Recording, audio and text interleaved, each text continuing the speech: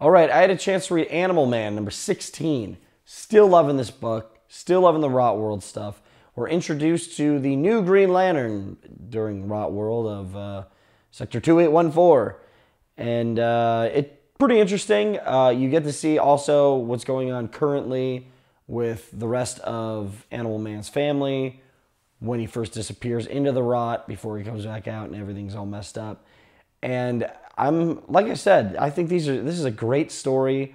These are great books, and I love that it's its own little thing going on just outside of the regular DCU. Like we're not just getting, like, it's its own contained story with these titles, and I'm loving that. So I'm giving this 4 out of 5 Nerd Skulls. Check it out.